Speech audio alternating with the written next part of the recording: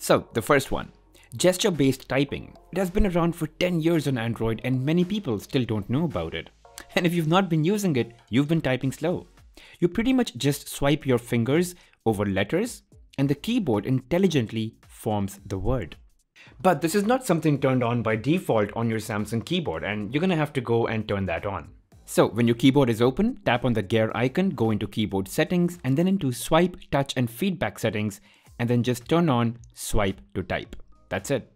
Alright, next thing. You can just use the spacebar to navigate between letters and words by just long pressing and sliding it left or right. Even better, if you use another finger at the same time, you can slide to highlight text and then cut, copy or delete. And guys, if you haven't already subscribed to me, it would mean so much if you did, and if you could hit that notification bell icon so you get to know every time I put up a video. And now let's move on. Next, Samsung Pass is a great way to store and quickly share very private, critical or sensitive information. Now whether it's private notes, whether it's credit card details, your addresses, or signed in information to various websites, and you just want to share that information with someone else. This is how you do it. You can just tap on any of these and that information just gets pasted as text into the input box of your message. So anything that you want to store and be able to share later, like bank account details or, as I said, addresses, you can do that so quickly with this.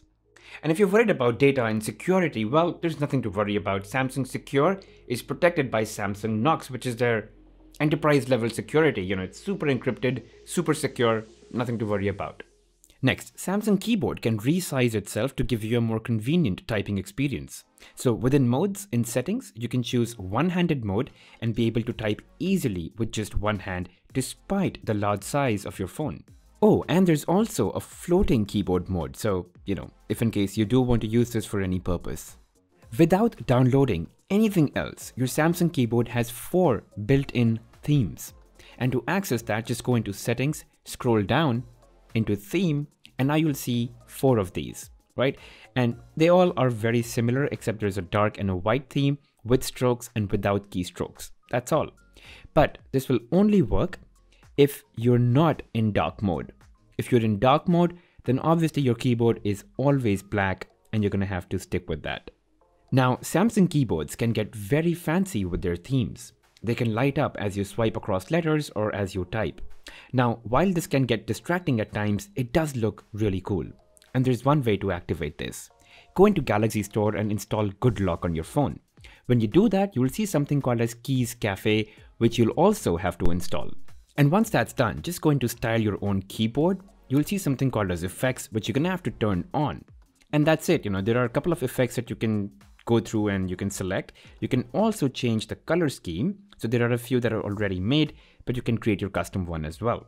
You can also go into colors and choose a different theme altogether. And there are some that are already made, but of course you can make your own as well. And here are some themes that I really like that are already built in with this app.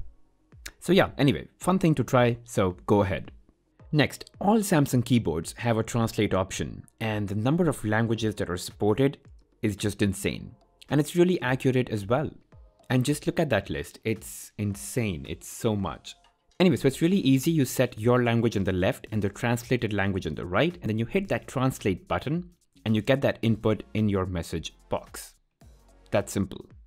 Your Samsung keyboard also has a search option that searches through multiple things at the same time. So let's say you put in a keyword, you'll find emojis and bitmojis that correspond to it.